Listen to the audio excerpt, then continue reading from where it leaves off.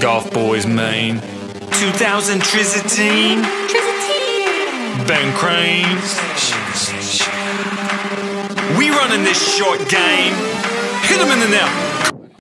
As you can see, there are several different kinds of golf balls. Different brands, different colors, everything. And I chose to do my chemistry of project on 3 types of Titleist golf balls. The first ball I chose was the NXT Tour. It's a 3-piece hybrid ball. It has an outstanding distance and a very consistent ball flight, which are some of the reasons why golfers choose to play with this type of ball. The next ball I chose is the DT Solo. This is a 2-piece ball that Mr. Beals really needs to start using because it minimizes the unwanted slice or hook on the ball, and it'll keep him in the fairway and out of the trees. The final ball I chose is the 4-piece Pro V1X.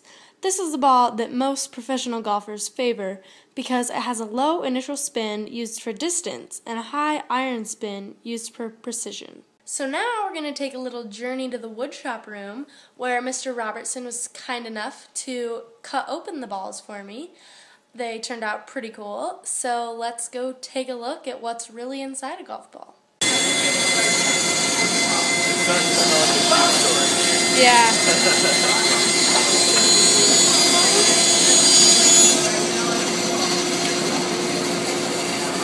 So after Mr. Robertson cut up all the balls, this is what they looked like: the 2-piece, the 3-piece, and the 4-piece.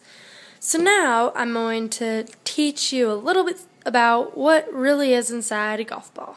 Alright, so now that we have the balls cut open, I'm going to teach you what is inside them by simulating the creation of golf balls by making cupcakes. Way funner, right? Okay, so I'm going to only make one cupcake today, so the cupcake I'm going to make is going to represent the Pro V1X, which is a 4-piece ball. So it'll have 4 different parts, and it'll be really delicious, and it'll be a good showing of how to create this Pro V1X golf ball and the elements and ingredients that are involved in creating this golf ball. So let's get started. The first thing I'm going to do is make the cover of the golf ball.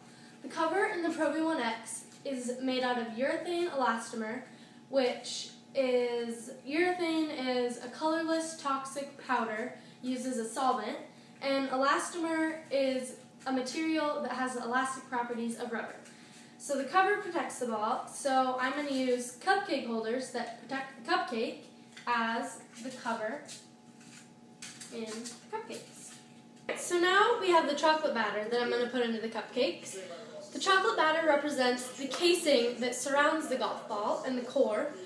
The casing is made out of a Stirling ionomer, which means the material softens when it's heated and hardens when it's cool.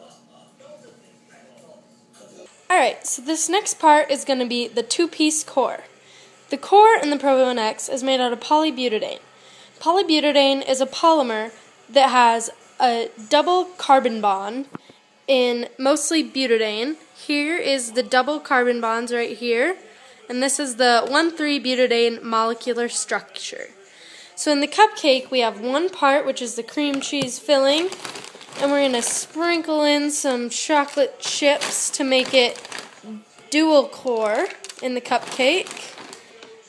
Alright, so now we're going to place the 2-piece core inside the middle of the casing, just like it is in the Pro V1 golf ball. So now we'll wait and put these in the oven, and in a little bit our product will be all finished.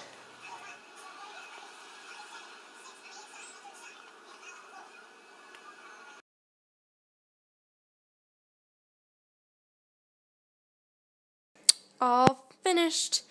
Now I can't wait to have a cupcake. So, I hope you enjoyed learning about what's in a golf ball and how to make a golf ball cupcake. And I will see you never.